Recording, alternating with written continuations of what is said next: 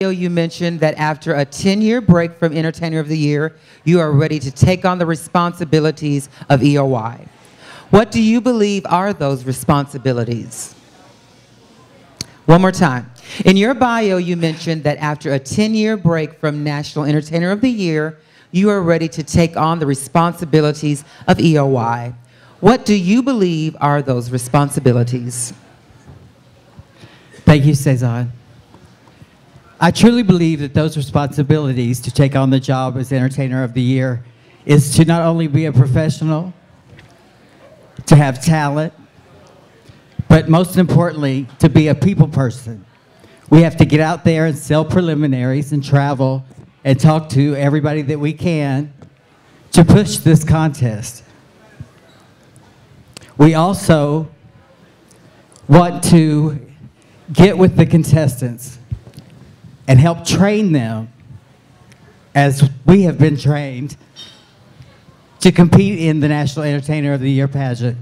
One of the things that I think has been missing until this year is that when I first started 27 years ago, the reigning title holders would come back and groom the contestants and help them in any way they can.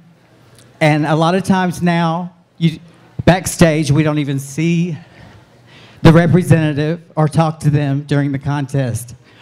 Aurora has done a wonderful job. She has been backstage. She has traveled. She has recruited and got 26 contestants this weekend.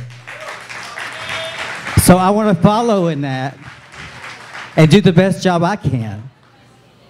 We started 27 years ago. Cezanne and I both were hired at the Downtowner, I'm sorry. And we were part of the Fabulous Fakes, directed by Mr. Ed Lewis. He gave me so many opportunities that now I realize how important they were. 27 years ago, that was our college, our training. To be an entertainer, it taught us discipline. It taught us how to do choreography.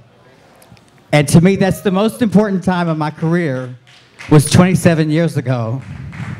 And I want to thank him for giving me many opportunities. So I'm asking one more time, with the help of the judges, for one more opportunity, and that is to become the next National Entertainer of the Year and do the job that he basically has already trained me for. Thank you, ladies and gentlemen. I am Ashley Kruiz.